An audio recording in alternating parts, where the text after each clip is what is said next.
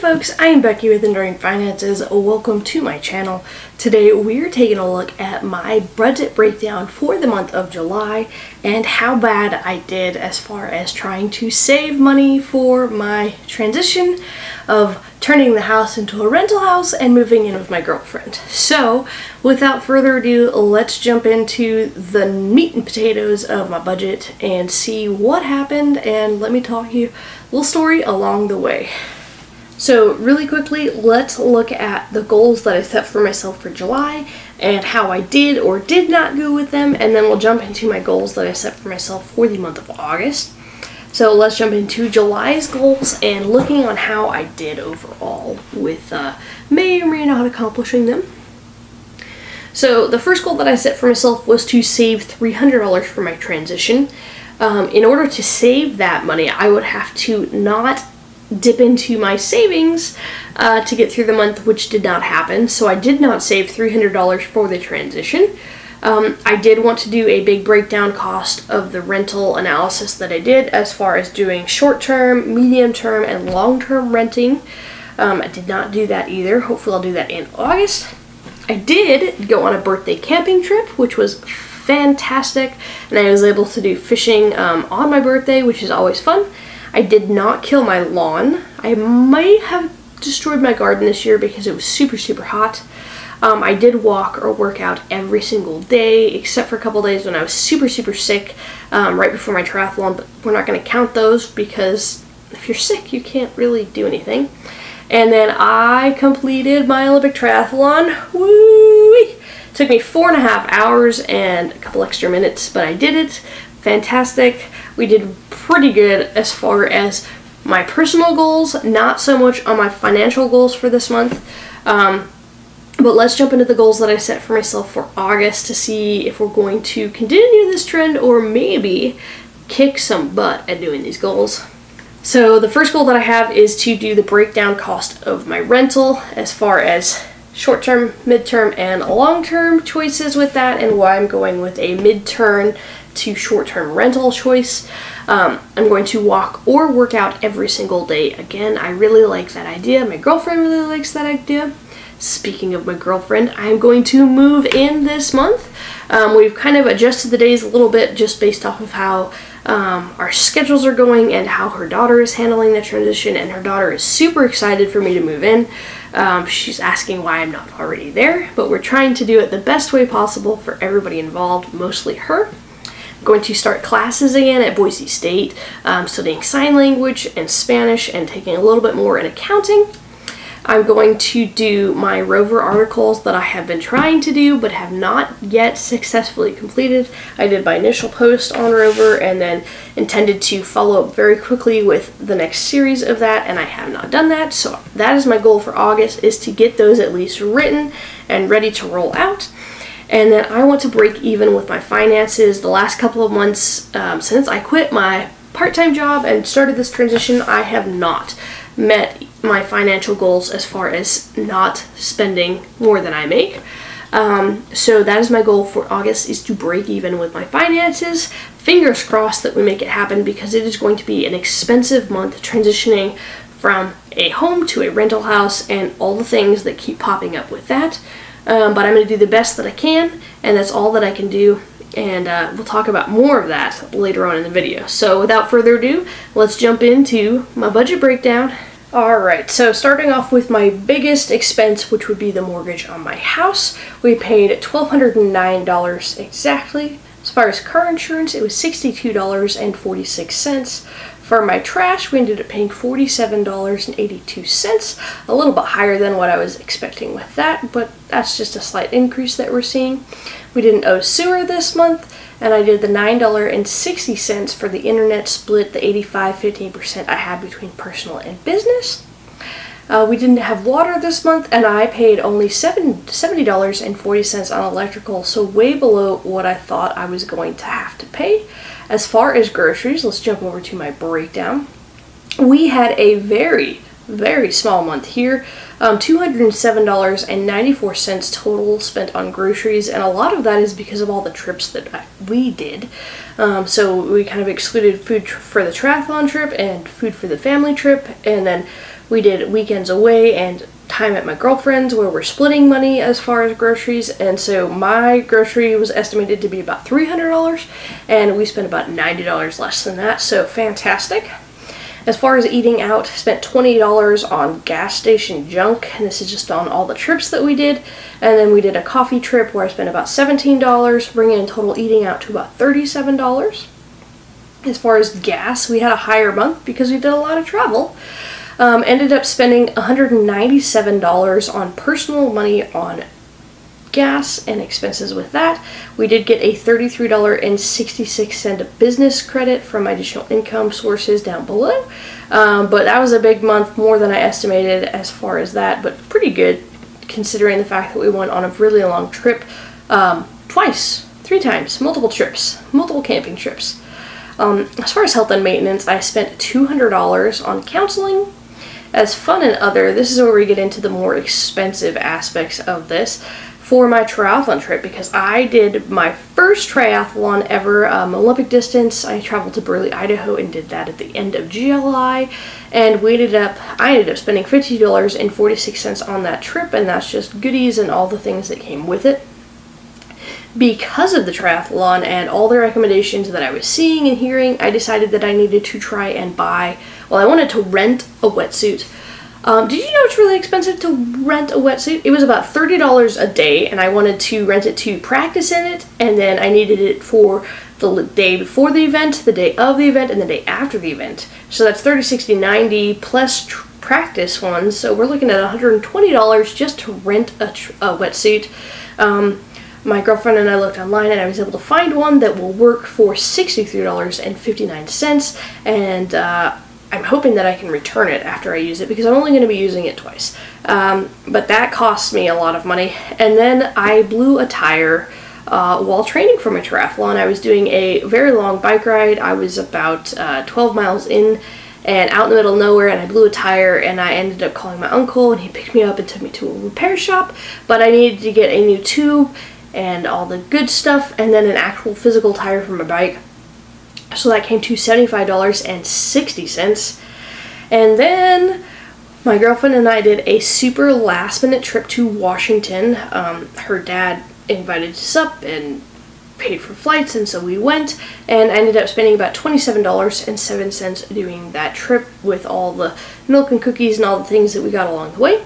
And then I spent $4.76 on some dog treats for Jackson, just keeping him happy. So we ended up spending $223.48 on fun and other expenses with this, which is a lot of money. And then we have another big expense, which is $93 on the family trip. And this happened right after the 4th of July. It was my mother's birthday. The whole family was getting together, so the girlfriend and daughter and I traveled up there, got gas and food and all the things, and then did a one-night camping trip on the way back from that, and so I ended up spending $93 from that. And I'm including it in birthdays and holidays because it was technically 4th of July and my mother's birthday. So, I mean, it was a fun trip, but that was expensive as well. So between all of these expensive trips that I did and expensive repairs and things for my triathlon, I ended up spending $2,357.70 on personal expenses, which is still less than what I was estimating because I was way under groceries and I thought I was going to be spending a lot more on health and maintenance, but I didn't. So that wraps up my personal expenses. Let's jump into my business expenses. So you can see that we have that 85-15% split with my internet between business and personal. So we paid $50 for business internet use. We didn't have any Norton security for that. As far as enduring finances, we'll jump over to my breakdown. I spent $38.70 on shipping, and this is me selling goods from my house to people in the public. This is part of my transition of turning my house into a rental property, and so I have been selling goods and buying goods and doing a little exchange. So as far as expenses for that, we spent $38.70 on shipping. We'll go over how much we made later on. As far as Holy Smokes photography, we had a big month for that. I ended up paying $63.71 in Etsy fees, $22.09 in Etsy marketing, and then $72.58 in printing, and then an additional $19.29 in shipping. And this is due to orders that came in, and I sold a photography lens and needed to ship that out. But we ended up spending $177.67 on Holy Smokes Photography. And then as far as additional income, we are seeing that $33.66 in gas expenses come out, and that is gas and maintenance coming out at a ratio based off of the average average mile per gallon and cost of gallon per gas, calculated in a different spreadsheet that I don't need to show you. But that brings our total business expenses to $300.03, about $100 more than I was estimating with that, but we did a lot with Holy Smokes Photography and as well as shipping stuff for my house.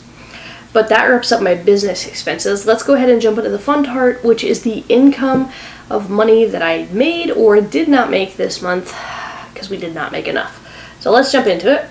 We have my VA benefit 2024 fixed rate. We earned $524.31 from that. I spelled self wrong, don't judge me, but I took a small $200 loan from my stock portfolio and withdrew that to use that this month because it was a very tight month as far as budget and money and all the things. And part of the reason that it worked out so nicely was, one, because I earn dividends regularly. I do a dividend portfolio breakdown every month, so you can check that out.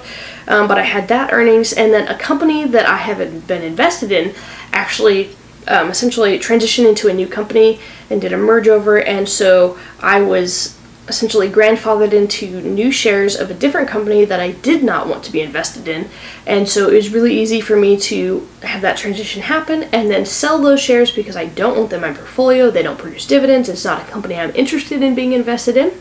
And so between the dividends that I earned and selling those 3 shares, I was able to pull out an even $200 this month without having any repercussions whatsoever to my portfolio. My goal is not in August, probably not in September, but by the end of the year I want to have that money back in my portfolio. I'm just going to use it to get through this transition period because it was a very expensive month and I did not earn nearly enough money to get myself through, and I'm eating into my emergency fund, which scares the bejesus out of me. So that's why we did that. So $200 plus for my stock portfolio, we will pay that back. And then $500 from other. Moving right into my breakdown, let's jump into Enduring Finances. I earned 12 cents off of website ads, 48 cents off affiliate marketing, and this is through Amazon. I have not put a lot of effort into this, let's quite be honest with it. I have put a couple of links on my websites, on my videos, and that's about it. And someone saw a link, liked what they saw, and purchased it, and Amazon decided that I earned 48 cents from essentially helping them make a sale. So I'm excited about that. Hopefully we can see a small trickle of this come through in the future. And then we get to selling goods, where I made $68.39 from selling stuff. We saw with my expenses, we spent more than half of that shipping the products because one of them ended up being, I lost money doing a sale actually because the shipping was so expensive because it was such a bulky, light item that the shipping was ridiculous, and I lost money shipping it to the person who bought it, which is super frustrating. But I learned my lesson, updated other things, and hopefully we won't make that mistake again. We still did see a little bit of money come in from that, so I'm excited about that. Bringing my total Enduring Finances house flip stuff to $68.99. As far as Holy Smokes Photography, we made $149.99 off of print sales. Remember, we had that printing cost from that. I made 98 cents from stock photos, and then I sold an old lens that I do not use anymore for $140.13, and that is after expenses of eBay. So we ended up taking $291.10 off of Holy Smokes Photography. And then as far as additional income, this is where I tried really hard and I just did not get close to what I needed to. I ended up earning $40 donating plasma. I did that on the very last day of the month just to get it in there and move forward with it. And then I made $415.25 moving scooters for Lime, which is a decent pull for a month for me. But that brings my additional income to $455.25. And that brings all of my income from my VA benefit, my stock loan, my other stuff during finances, Holy Smokes Photography, and my additional income to $2,039.65. And we can see right off the bat, if we look at my total income, that we are super negative about this. Lost about $618.08 this month. And I did dip into my savings and my emergency fund to get through and make sure that I could pay my mortgage and do all the things, because we are getting very close to being in the red, and I'm not excited about it. But we had some additional expenses come up as far as my triathlon and trips and just a lot of moving pieces this month, and so I'm happy that I survived and that we made it. I had a lot of fun and made good memories and celebrated my 32nd birthday. I'm now 32 years old. Woo!